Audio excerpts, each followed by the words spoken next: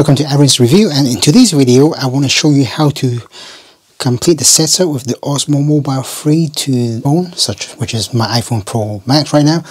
Currently I'm using my S8 Plus to record this video, so see if there's any difference with the video right now in comparison to the last one, as the last one was done using my iPhone Pro Max. So just a comparison I thought. Anyway, so roughly we have done the unboxing of the Osmo Mobile 3. We have to turn it on. You just press a long time for this, like so. Just to remind you to put it back into shape, you just fold it downwards like that. So roughly speaking, you have to make sure that this is coming down and you're coming down like this, and this is how you close it. It locks and then you lift it back up. Anyway, this is my first time connecting it. So it's turned on. There is some battery. Remember, this does last for 15 hours. So you're able to use this for 15 hours. I'm just going to show you how to connect it to your phone. So first of all, you need to download the DJI Mimo app, which is here. It sees the OM3, which is the Osmo Mobile 3. I'll click connect.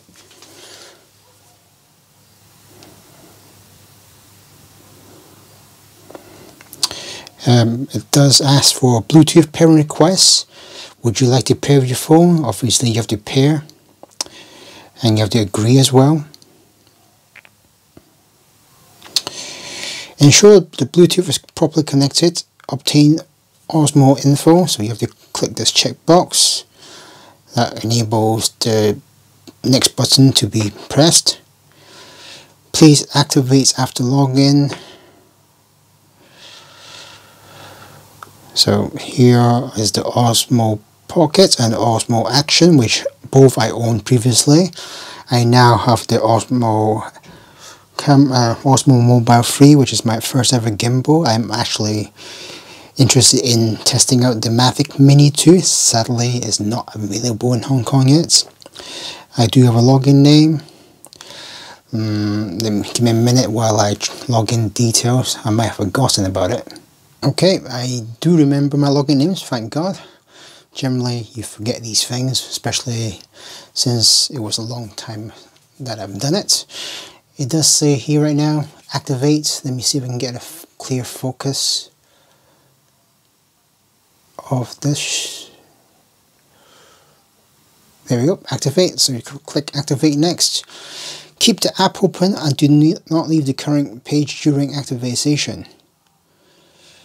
At the moment it's doing the confirming activation info with server.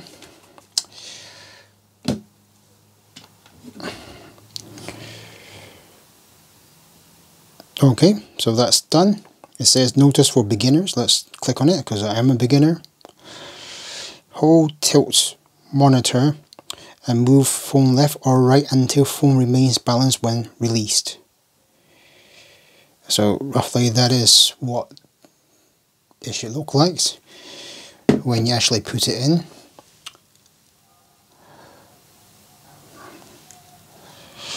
Next, hold tilt motor and move phone holder left or right until phone remains balanced when released. So it needs to be balanced. Use joystick to pan or tilt phone. Press the red button here. Take photo or start or stop recording, which is the one here. You press the M button once, which is the power function button. Switch between photo or video mode when powered on. Check battery level when powered off. Press twice. Switch between landscape and portrait mode, which means this will tilt. Press 3 times to enter sleep mode. Press and hold for power on off. So that's what this button does here. We have the zoom slider button, which zooms in and zoom out once you've got the Mimo app working. We have the trigger button at the very back here. Press and hold enter lock mode and release to exit lock mode. Press once to start or stop active track when enabled in Mimo. So we need to enable in Mimo first to do the active track. And you double press it to recenter the gimbal for the back here. Press 3 times switches between front and back cameras. And press once and then press and hold to enter sport mode. And then you release to exit. Charge Osmo Mobile 3 through the charging port, which is this one here. So this is the charging port. And it doesn't mention what it does this one here. I'll figure it out, don't worry. That's it done. Would you like to access the camera? Of course. Phone and balance. Adjust phone. Okay, let me just try to get this sorted. Phone camera direction.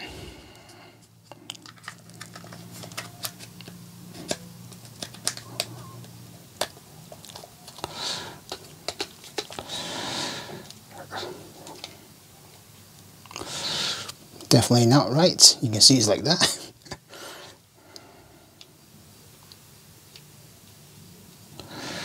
Let me figure it out. At the moment,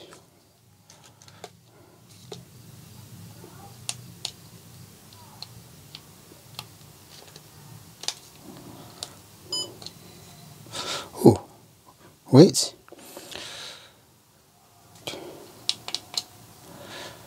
Oh, you can, oh, wait, something's happening. You can see it when I actually put the phone in. I think it's slightly balanced, or maybe nearing balanced. If I do a double press, you can see how the phone rotates. So a double press. Let's see how it is. At the moment, one of the tricks is that this is how you were to do some filming. It needs to be that way, so whatever you do a low floor one, your gimbal needs to be sideways so that you are able to get some nice shots. Let me just play around with it. Yes, you can see here that it is rotating. Oh, yes. So roughly speaking, at the moment I don't think I have a perfect. Now it is facing forward. And as I said, there we go. We have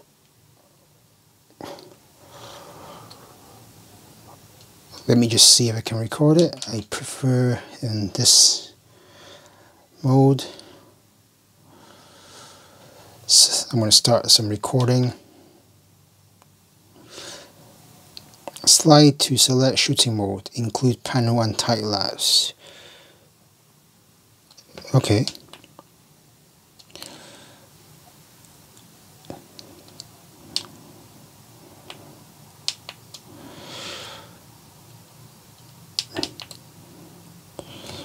Oh, right. Seems like it still wants to talk a little bit more. It talks about video mode. It now talks about common shooting settings are here. Let me just get this in view. So right now, it's got to here, the left side.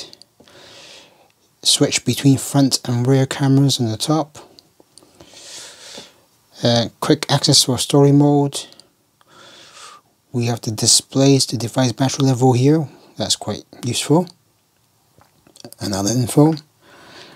Access additional settings including gimbal shooting and general settings options. Glamour effects off. Grid off.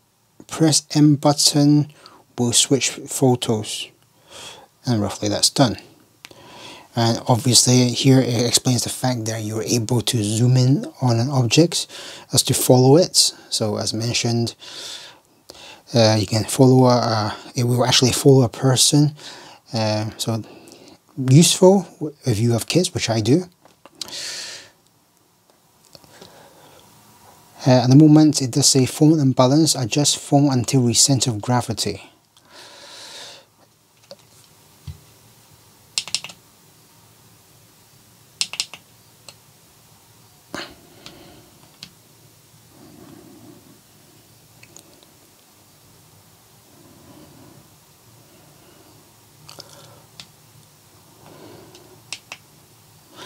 And after having done that, it's actually recording. So at the moment it looks fine. Let me try zooming in and zooming out. I think there is one problem with the iPhone Pro Max. I think where the third camera isn't used yet. Hopefully there will be some software update. It does zoom in easily. Let's see what that back button does. So at the moment I need to sort out the balance. Well, roughly this is what it's like setting it up with the iPhone Pro Max. Obviously this is the Mimo app, is roughly should be the same for every device, and that's how roughly you pair it up. Anyway, again, hopefully you found this video useful, and do hit the subscribe button, and I'll see you again in the next video. Thanks for watching, guys.